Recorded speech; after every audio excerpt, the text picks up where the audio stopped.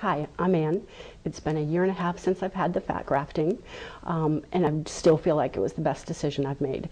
When I first came into Dr. Lamb, I had never really heard much about it. It took a lot of convincing. I wanted to look at a lot of testimonials, look at a lot of the pictures that he had. I wanted to meet some of the patients that he had done in the past, and slowly but surely I came around to it was the best decision I've ever made. People never ask me if I've had any work done. They do comment that your skin is beautiful. I feel bad because every time I come in here, I look my absolute worst, and he tells me I look my best. But I do believe that because it has changed the texture of my skin. It's changed kind of the shape or around my face. It's made it a lot fuller, better, but not in a bad way. It's not lumpy. I've never ever had anyone say to me, "You look like you've had work done."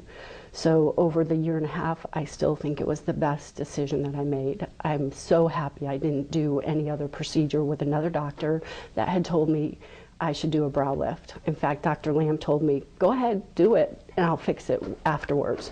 So again, I do think it was just a good decision all the way around. I maintain it with the Botox. And surprisingly, the Botox doesn't hurt.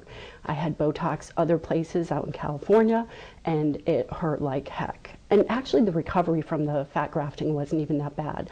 I think I prepared myself for the worst, and within a week, I could have gone back to work, but because I had the luxury to stay out, I think I went back after 2 weeks.